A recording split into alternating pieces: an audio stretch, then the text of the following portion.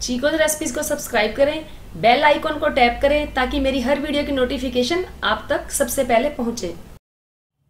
नमस्कार दोस्तों, हरे कृष्णा। मेरे इस चैनल पर आपका स्वागत है।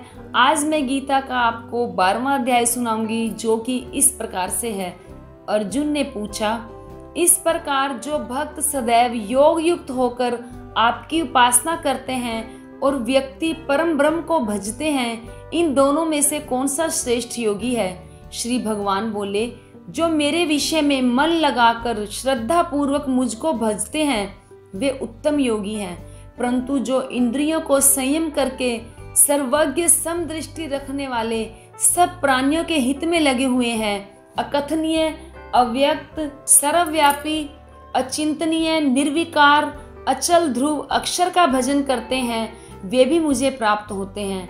अव्यक्त में जिनका चित्त आसक्त है वह कष्ट अधिक पाते हैं, क्योंकि अव्यक्त गति को प्राणी कष्ट से पाते हैं। हे पार्थ, जो प्राणी अपने सब कर्मों को मेरे अर्पण करके मेरी शरण आकर अनन्य भक्ति से मेरा ध्यान करते और पूजते हैं, उन शरण में आए हुए भक्तों को मैं थोड़े ही समय में मृत्यु युक्त संसार से उद्धार कर देता हूँ। मुझ ही में मन रखो, मुझ में ही बुद्धि रखो, तब तुम मुझ ही में निवास करोगे, इसमें कुछ संदेह नहीं है। हे धनंजय, यदि इस प्रकार तुम मुझ में अपने चित्त को लगाने में समर्थ न हो तो अभ्यास योग द्वारा हमारे पाने के लिए बारंबार यत्न करो। यदि अभ्यास भी न कर सको तो मेरे उद्देश्य से व्रत आदि ही करो। यदि मेरे लिए तुम कर्म करोगे तो तुम्हें मुक्ति प्राप्त होगी, और यदि ऐसा भी न कर सको तो मन को रोक अनन्य भाव से मेरी शरण में आओ और फल की आशा छोड़कर कर्म करो, क्योंकि अभ्यास से ज्ञान उत्तम है, ज्ञान से ध्यान श्रेष्ठ है, और ध्यान से कर्मों के फल का त्यागना श्रेष्ठ है। ध्यान से शांति प्राप्त होती है, जो किसी से द्वेष नहीं करता, सबका मित्र है, दयाधारी है, ममता और अहंकार जिसमें नहीं है, दुख सुख को जो समान जानता है, क्षमावान है, संतोषी है, स्थिर है, चित्त इंद्रियों को वश में रखता है, दृढ़ निश्चयवान है, मुझ में अपना मन और बुद्धि लगाए हुए है, ऐसा मेरा भक्त मुझको प्रिय है। जिसमें न लोगों का भय है, न लोगों से जो डरता है, जो हर्ष, ईर्ष्या, दुष्टों से भय और विषाद से रहित है, वह मेरा प्रिय है।